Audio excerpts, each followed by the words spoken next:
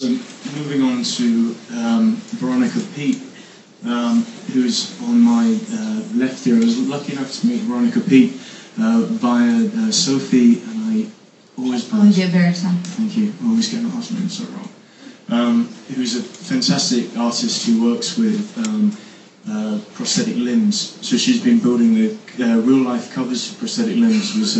Was her original training, but she's moved into building these alternative limbs that sometimes skim the prosthetics that the clients have when they come into their studio.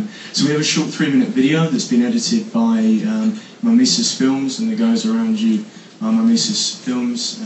Yana Barak and Lisa have done a fantastic job on this short 3-minute film, and I'll ask Veronika to speak.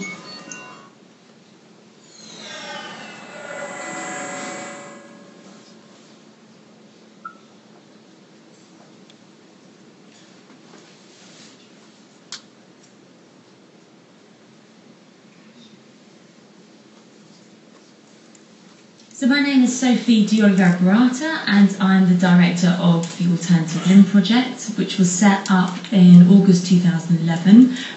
We make realistic looking prosthetics, but also more alternative ones. That's really down to the amputee, it's their imagination, and then we kind of create it and make it happen. My name is Veronika Pete. I'm an above-the-knee amputee, and I work together with the Alternative Limb Project on creating a very nice alternative cover for my prosthetics.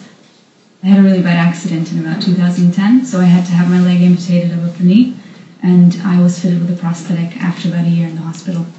With time, when you learn to walk with it, you also think about the actual aesthetics and how it's going to look, and that becomes important to you.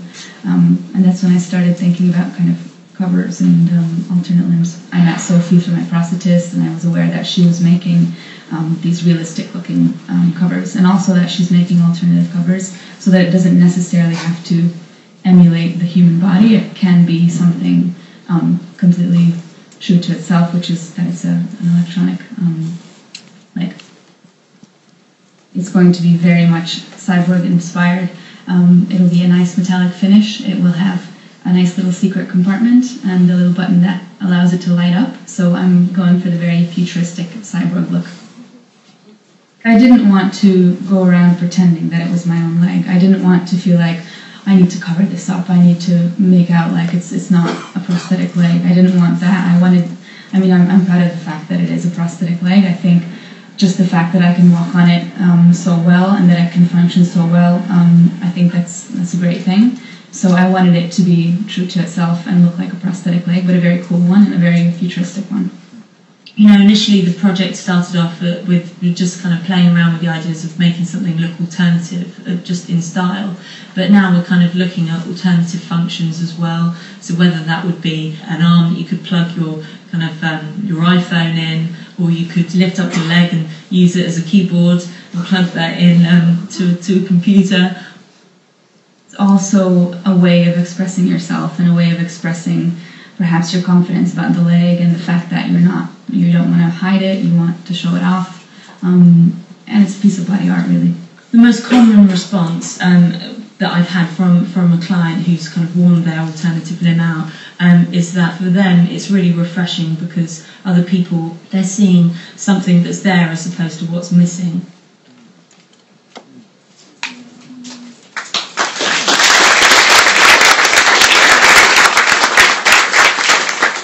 So I actually just got this leg today, so great opportunity to show it off.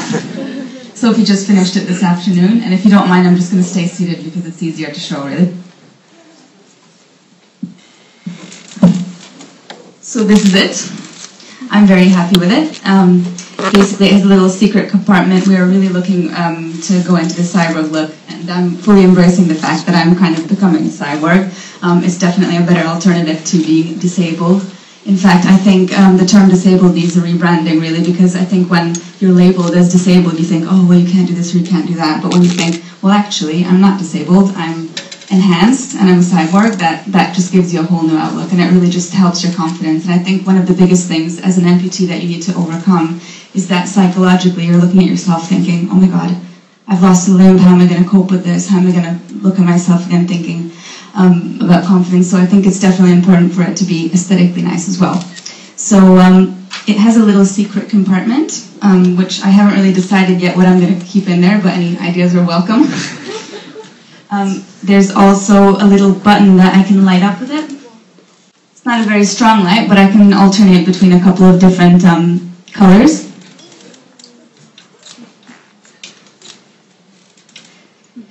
So yeah, that's pretty much it. If anyone has any questions, let me know. Veronika, I want to ask you, to be put on the panel on human enhancement, Yeah. with respect, how does that feel with the idea that we're framing this inside really the idea of enhancement? For you, is it an enhancement as such, or is it about the Well, it's definitely it definitely gives you choices as an amputee. I'm not sure if it's an enhancement to your own leg. I mean, my own leg is always going to be working better than this one, but it's definitely an enhancement as opposed to being an amputee who's in a wheelchair or has an HS leg. So I think it is an enhancement.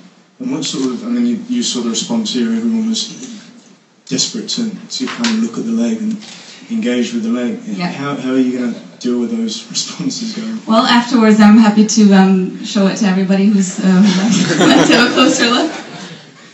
The only reason I ask is because I know in conversations with Neil, sometimes at these transhuman events, and apologies if this turns into one of those, yeah, okay, hold on, not yet. I know that some amputees or people experimenting with self-cyborgization can feel like they're almost being put on stage as the examples of this stuff. And how does, I mean, it was quite new to engaging in these debates. I mean, how does... Well, I think it's a good thing, because I think when amputees are faced with their new kind of life, it's a very good thing to know that you have options in terms of aesthetics and that you have really good prosthetics available. When I first lost my limb, I thought, well, I'm probably going to be in a wheelchair forever. I didn't even realize that there were such high-tech prosthetics, and especially not that you can get all sorts of really nice covers. So for me personally, that's when I started becoming I started accepting it, when I started seeing other people as well with kind of nice-looking prosthetics, and I think it's a good thing.